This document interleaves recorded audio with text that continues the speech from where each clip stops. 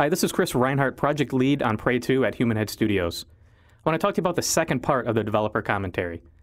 Now, when we first started working on the trailer, we knew we wanted some really cool music in this. We tried a lot of different songs. We tried some Tom Waits, we tried Metallica, we even tried a band from the 70s called Pentagram.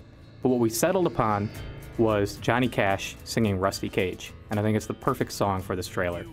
Now, at the beginning of the trailer, Killian's starting to suit up. He's got a lot of cool gadgets and gear, and he's going to need all these things to take down various alien scum.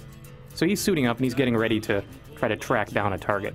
And actually, right here, we're going to show off one of my favorite gadgets, which is the hover boots. And this is really useful for exploring the world, climbing around, leaping, and just kind of gliding around. It's really fun to use, really intuitive to use. So Killian's found a target, and this is going to show off another key part of the game, which is pursuit. There's actually a little bit of combat here first, but once the target realizes that he's in some serious trouble, he's going to start running. And pursuit is a core part of the game. There's a lot of different missions.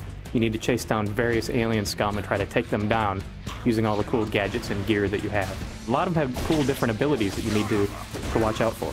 Well, this particular guy can teleport. Killian has to find a way to catch this teleporting guy because the player himself cannot teleport. Now, the player's got a couple other really cool abilities he can do, like sliding around. He can do what we call agile combat. And that's climbing on things, leaping around things, and just shooting while you're doing all of that. So that's just the second part of the overall developer commentary. Tune in next time for the third and final part.